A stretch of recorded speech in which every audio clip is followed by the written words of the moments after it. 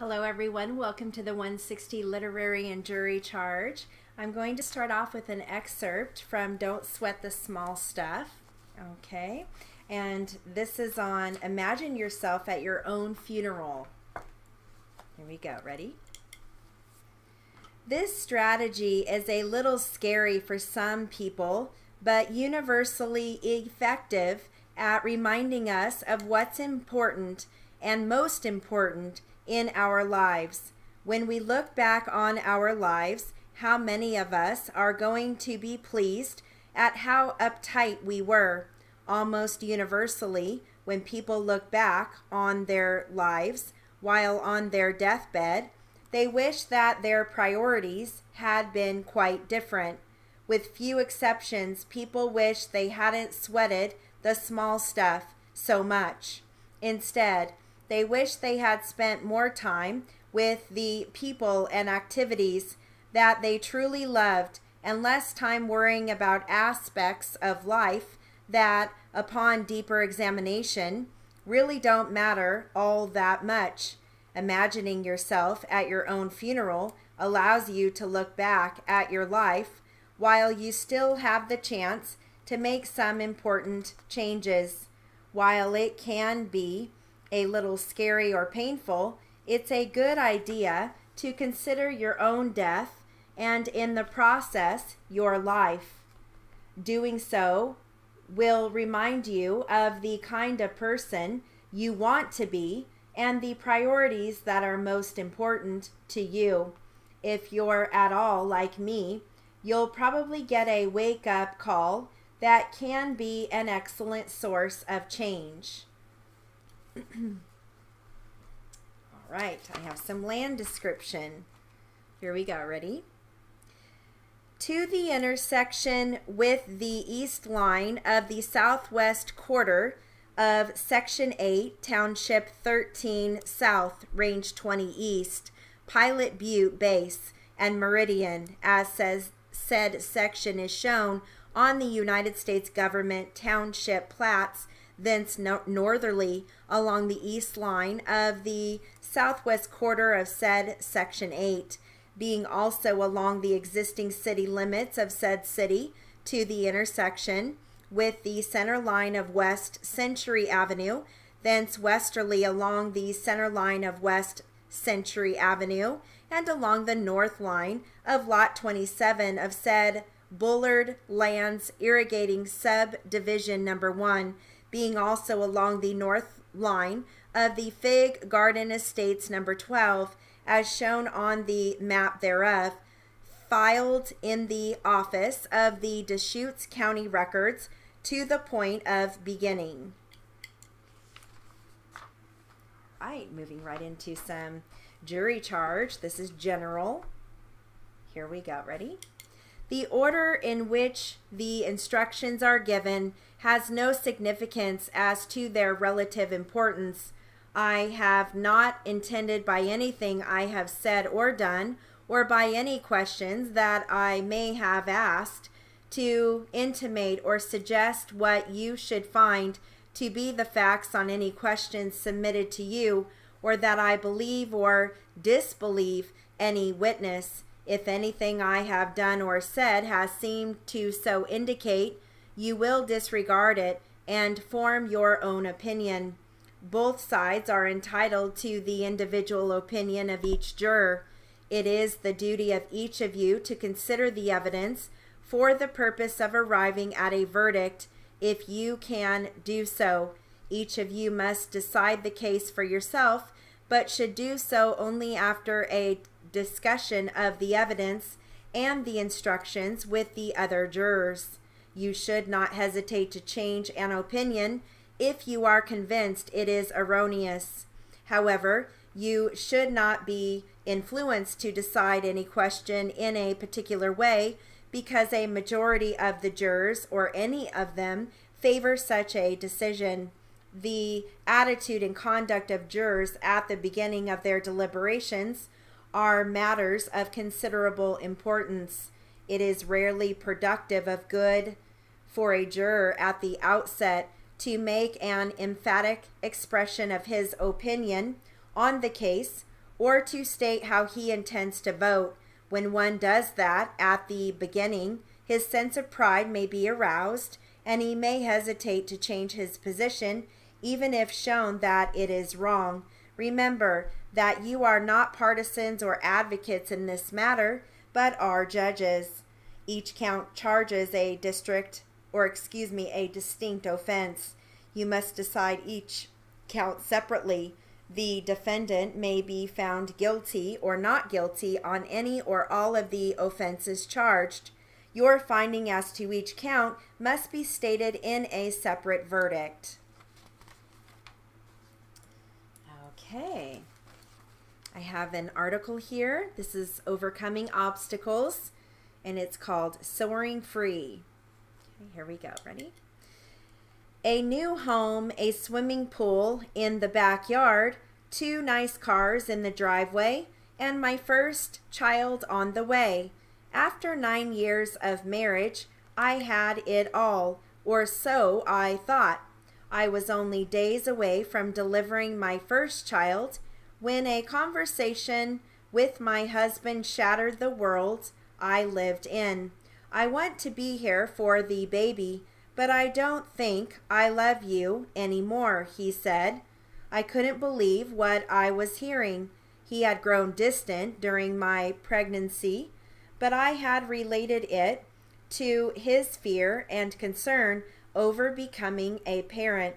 As I probed him for explanations, he told me he'd had an affair 5 years earlier and hadn't felt the same about me since, thinking only of my baby and wanting so desperately to save my marriage. I told him I could forgive him for anything and that I wanted to work things out. That final week before my son was born was an emotional roller coaster ride. I was so excited about the baby, so scared that I was losing my husband, and feeling so guilty at times because I thought it was the baby's fault that all this was happening. TJ was born on a Friday in July. He was so beautiful and so innocent. He had no idea what was happening in his mother's world. He was 4 weeks old when I discovered the real reason for his father's distance. Not only had he had an affair 5 years earlier, but he had started another affair during my pregnancy that was continuing. So TJ and I left our new home, the swimming pool, and all of my broken dreams behind when he was 5 weeks old. We moved into an apartment across town. I sank to depths of depression that I hadn't known existed. I had never before experienced anything like the loneliness of spending hour after hour alone with a newborn infant. Some days the responsibility of it all overwhelmed me, and I would shake with fright.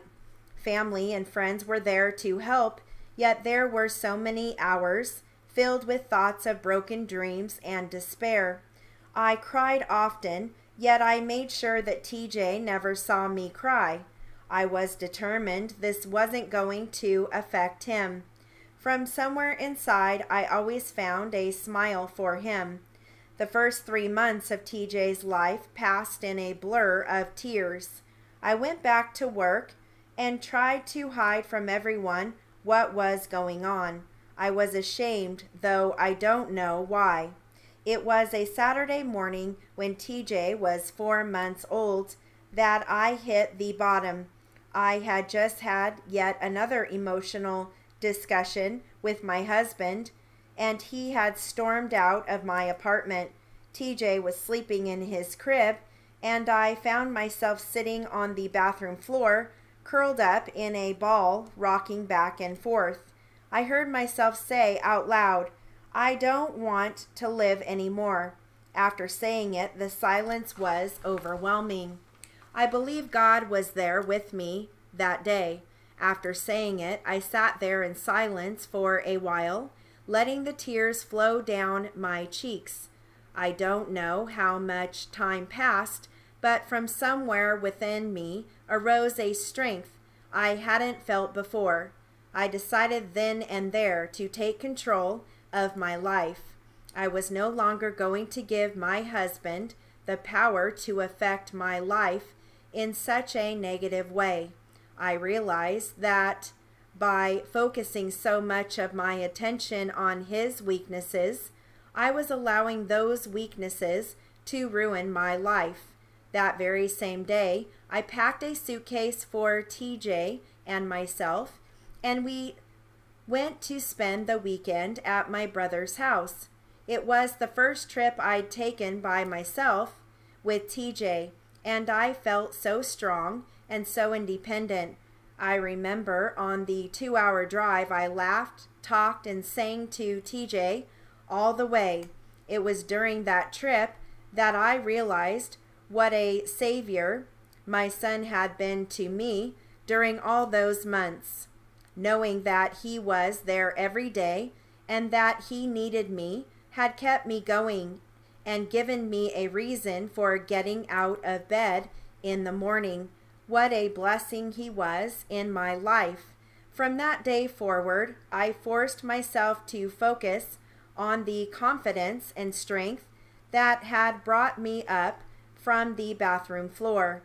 Having changed my focus to such positive thoughts, I couldn't believe the difference it made in my life.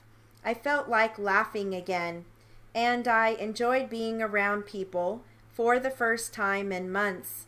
I began the process of discovering the individual I had kept hidden inside myself for so long, a process that I am still enjoying today. I had entered counseling shortly after TJ and I moved out of the house, and I continued in that counseling for several months after the day I felt I had hit bottom. When I no longer felt the need for her support and guidance, I remember the last question my counselor asked me before I left her office that day. "What have you learned?" she asked. I didn't even hesitate in answering. "I've learned that my happiness has to come from within." It is this lesson that I am reminded of every day that I long to share with others. I had made the mistake in my life of basing my identity on my marriage and all the material things surrounding that relationship. I've learned that I am responsible for my own life and happiness.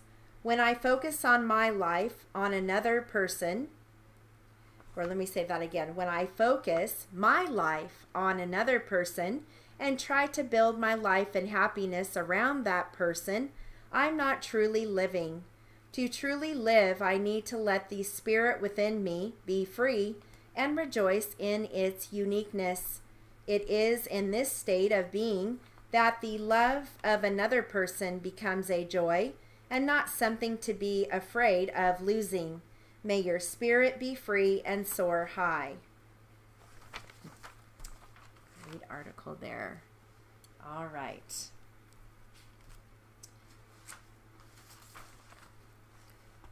An article here on nutrition. What's your number? Here we go. What is pH? What does it do? Why do I need to know about my pH?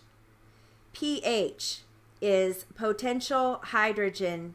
pH, or potential for hydrogen, is the measure used to determine whether something is an acid or alkaline. Since our bodies are largely made up of water, a train, as you will, which is biologically useful in allowing nutrients, oxygen, and biochemicals to be transported from place to place within our bodies. This water-based train can have either acid or alkaline properties, which are measured by a graduated scale called pH. While 1.0 to 6.9 is considered acidic, 7.0 is neutral, and 7.1 to 14.0 is alkaline. The lower the pH number, the greater it is. And the higher the pH number, the greater the alkalinity. Why should I be concerned about my pH? Why does your pH level have a profound effect on health and disease? The importance of acid and alkaline balance for health, monitoring and measuring your pH level. A great approach to supporting a baseline weight loss program is to begin utilizing Protein Greens Advanced as a meal replacement, Calorie Curb for curbing the urge to snack on unwanted calorie intake, and Ultra Pure Omega-3s regularly. Cut down your intake of processed foods, eat 5 small meals a day, drink plenty of water, stop eating late at night, and start regular aerobic exercise, if at all possible. Superfoods. Superfoods are a category of foods found in nature. They are superior sources of essential nutrients. Nutrients we need but can't make ourselves. Growing concerns for the quality of foods grown on mineral depleted soils make superfoods a must for daily health. They are nutritionally more potent than regular foods and are wonderful food sources of antioxidants for healthy healing. Superfoods are nutrient dense and calorie sparse. Greens are good, but green superfoods are even better. Green superfoods have the highest concentrations of easily digestible nutrients, fat-burning compounds, vitamins and minerals to protect and support healing in the body. They contain a wide array of beneficial substances, including proteins, protective phytonutrients, and healthy bacteria, helping you to build cleaner muscles and tissues, aid your digestive system function, and more effectively helps protect you against disease and illness.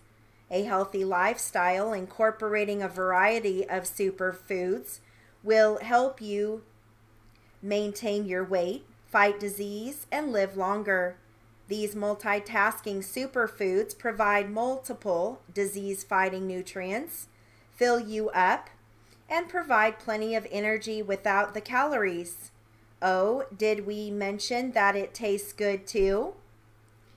And then the next part is separating the fact from fiction.